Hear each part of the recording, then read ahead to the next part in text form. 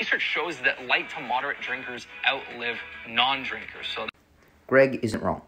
There is associational research demonstrating that people who drink a very moderate dose of alcohol have a slightly decreased all-cause mortality, but once you get beyond about 1.5 drinks per day, your all-cause mortality risk continues to increase.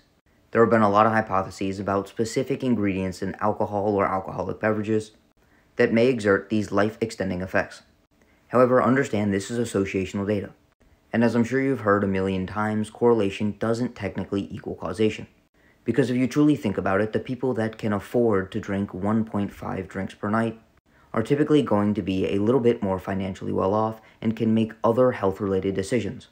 Additionally, people that are drinking moderate amounts of alcohol are typically doing so in the context of a social occasion or with a significant other or entire family. Therefore, they're probably going to be a little bit happier and possibly a little bit healthier. So people who consume extremely moderate amounts of alcohol are typically also going to be healthier and a little bit wealthier. This isn't a protective effect of alcohol, but simply a protective effect of living a healthier lifestyle, being more financially stable, and having better social connections. Additionally, having the willpower to restrict yourself to just 1 to 1.5 drinks per night, and not overdoing it on the alcohol consumption.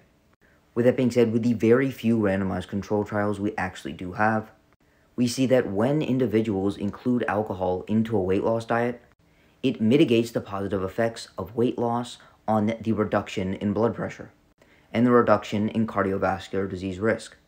And unless you are extremely healthy, alcohol will typically exacerbate any sort of disease or pathology.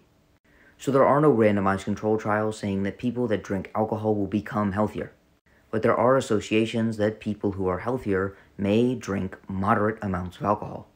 So if you don't already consume alcohol, I wouldn't purposely include it in the diet, because there are no randomized control trials saying that when including alcohol into an already healthy lifestyle and diet, it will improve your health, and it will more likely retract from your health and longevity. With that being said, if you'd like an individualized approach to your nutrition and lifestyle to optimize your health, energy, and body composition, send me a DM to sign up for coaching.